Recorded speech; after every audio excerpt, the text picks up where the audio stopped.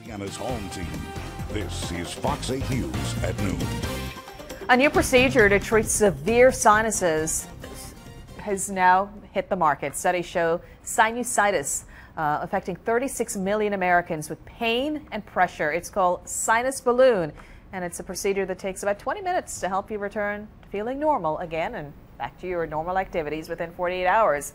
Welcome now, Dr. Greg Pippin, an ENT specialist in New Orleans. Welcome, and you've got this new device which hopefully will bring relief to many people. And you said basically you brought, before we get into details of it, but is this pretty much it? This is the entire device. This is an Intellis Express balloon, and essentially what you do is you dilate the sinus passageways with the balloon. So you will gently insert the catheter into the sinus pathway, and then with this plunger you inflate the balloon.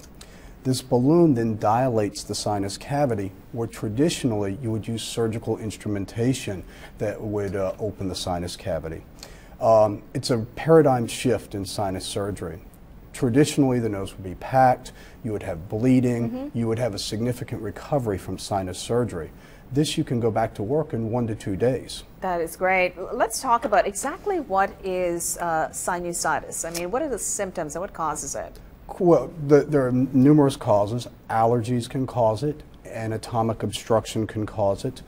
Typical symptoms will include facial pressure, facial pain, purulent snot or green discharge from your nose, a chronic foul odor in the nose are all very common. And it's severe pains? Severe pain, excruciating headaches, debilitating headaches at times. Well, it affects millions of people.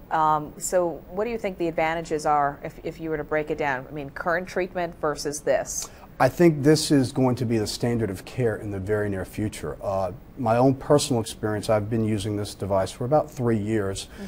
The pressure and pain are improved much more dramatically with traditional surgery. The recovery is much quicker. And showing what we have on our screen here, explain this. Essentially what this diagram is showing is the balloon catheter that was inserted into a cheek sinus or the maxillary sinus and was then dilating the outflow tract so that sinus can drain normally and prevent infections. So it's helping drain? It prevents normal aeration or drainage to the sinus cavity. It's FDA approved. Let's talk about costs. Is this covered by insurance? It absolutely is. That's another benefit to the procedure. This can be done in the office, and the vast majority of these cases are done in the office. Therefore, you save on deductibles for outpatient surgery centers, hospitals. The costs are often just a copay to the doctor's office. Okay. And how big a deal is this, given how many people, the millions of Americans who suffer from this? When you look at just the healthcare system in general, sinusitis is in the top 4 reasons you go to see a physician in the United States.